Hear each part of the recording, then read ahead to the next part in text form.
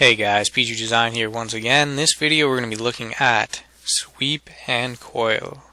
Some fairly useful tools. I don't use coil much, but sweep I use all the time, so pay close attention to this. So I'm going to go start a sketch on the XY plane. Sure, sounds good. So for sweep you're going to want to start a circle in the middle, or actually it doesn't really matter where you start the circle, or square, whatever, but usually I use sweep for wires or cords or piping. So start off by a small circle. We're not going to pay attention to size right now, so bear with me.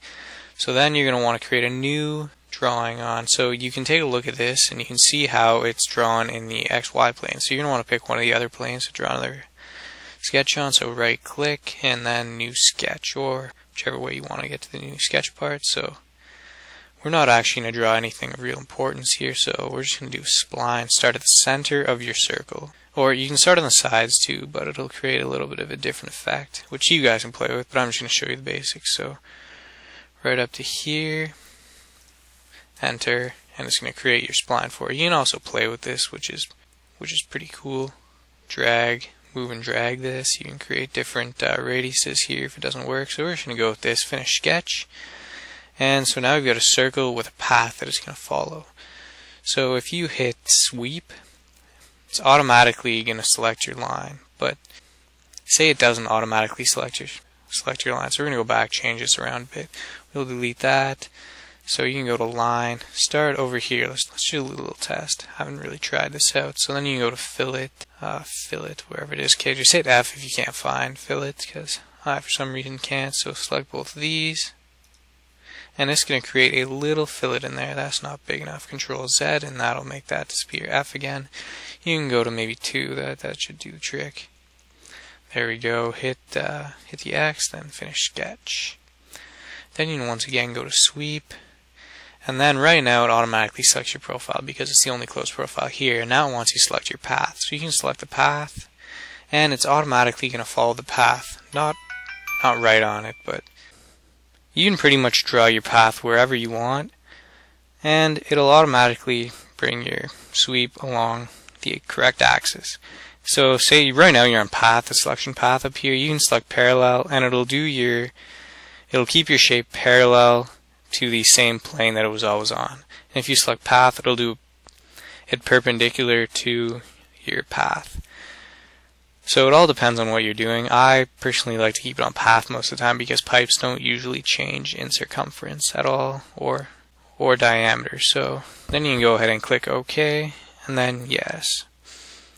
And then this is what a sweep looks like.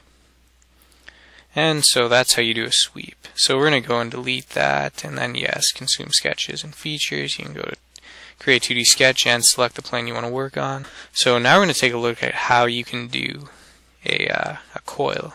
So just make a circle somewhere off to the side from the center point. This center point is going to be the center of your circle. So however wide you want your coil to be is where you're going to want to put your circle. So right here seems good. It's not going to be a very wide coil, but it should do the trick. Or actually we're going to go a bit farther out. Right here. Finish sketch. Just rotate around a bit.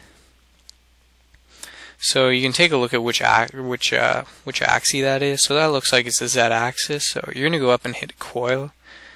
It automatically selects your profile once again. And you can go ahead and select your axis. So Z axis. So say you pick a different axis, the Y axis, it depends. That'll create your coil in this direction. Then you have your X axis, and that's probably not going to work. Oh, there we go. Yeah, that's not going to give you a very nice coil though.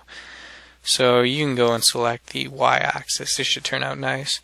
So you can change the coil size and the coil ends, how you want that to work. So let's just take a look at this. So your pitch is going to be how far your coil stretches for each revolution that it does. So 0.5, that'll just stretch it out. So we're going to go with 1. That seems to look nice. Revolutions, this will specify how long it's going to be. So let's go say 10. That'll be a lot of revolutions. There's a few different ways you can do this. So go OK. It'll look nice. A bit close together, but you kind of get the idea. So double click on it. You can change this up.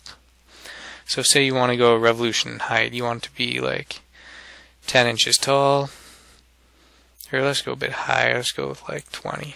That'll stretch it out a bit, make it look a bit nicer. We can go with less revolution, so 5. It's just going to stretch it out. There's a few different ways you can do this depending on how you want it to do. Then you have pitch and height. So taper, this is pretty useful actually. It's kind of interesting. If you do 20 degrees, it'll taper out like that and create kind of a cyclone effect. This is pretty cool. I'm not sure what the exact applications of this can be, but you can get some pretty interesting stuff. So coil ends, start natural or flat.